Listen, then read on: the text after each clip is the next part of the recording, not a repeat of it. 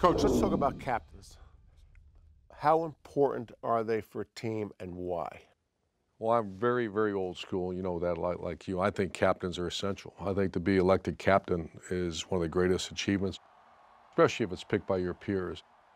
Being a captain and why it's important is two things: accountability and then being a spokesperson. Who do you speak with? What's the communication line between the coaching staff and the players? You have 100 guys on the team. You know what I've done, Jerry, over the years? And I learned this at Ohio State when I was a graduate assistant back in 1986. Is we have a captain's dinner every year. We invite the captains back so the other players, younger players, can see. Right. And we treat them good now. Made sure they're geared up and took care of them. And then also in the wall.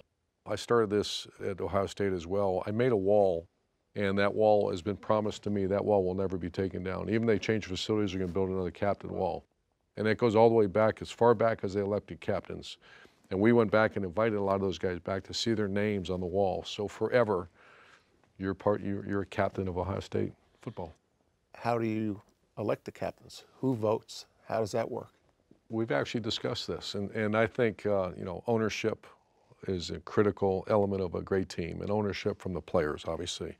So we always did a player vote, and one of the things we was always concerned about is if they voted for a guy that you really didn't want to be a captain. And so I kind of solved that problem as time went on.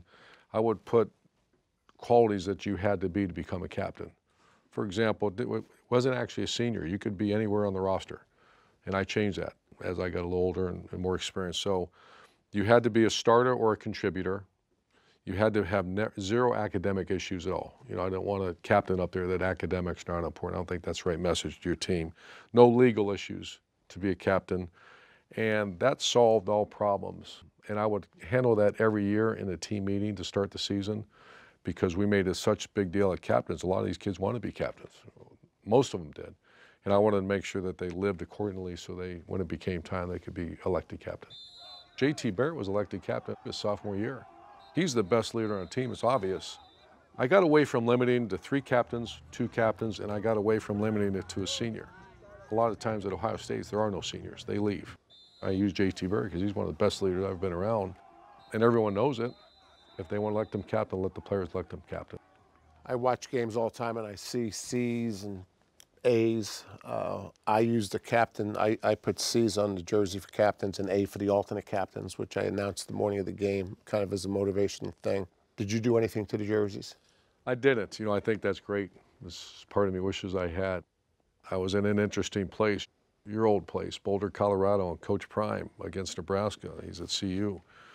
And we did an actual story on it. He gives out the L and the D. L is his leaders. Right. And we asked him, and I asked him first because I think that's an incredible idea. And he says, if he's a leader and he elevates those around him, I'm giving him a leader. It puts an L right on the scene. And then he puts a D. You know what D is? Dog. D-A-W-G too, not D-O-G. Right, dog. Right. And I said, what's a dog? And he said, the dog just goes. You can't stop him.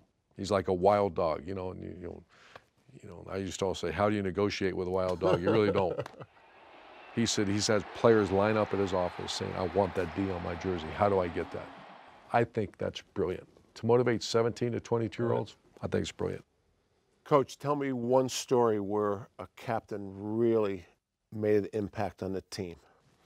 You know, I'm going to tell you a story about the Patriots. I went to visit Bill Belichick, and he invited me up there. I went about 3 or 4 times. And I walked in, and I was dealing with some issues where I was coaching at the time. And I sat down with Teddy Bruschi, Mike Vrabel, Tom Brady, and Willie McGinnis. Those were the captains of the Patriots. And they made a comment to me, says, it's our responsibility to keep things from Bill Belichick's desk. If we see things that aren't right, we're going to fix it. So I would use that every time I met with my captains every year. When I met with the captains, this year, it's your responsibility. You know the team better than we do. You know what's going on.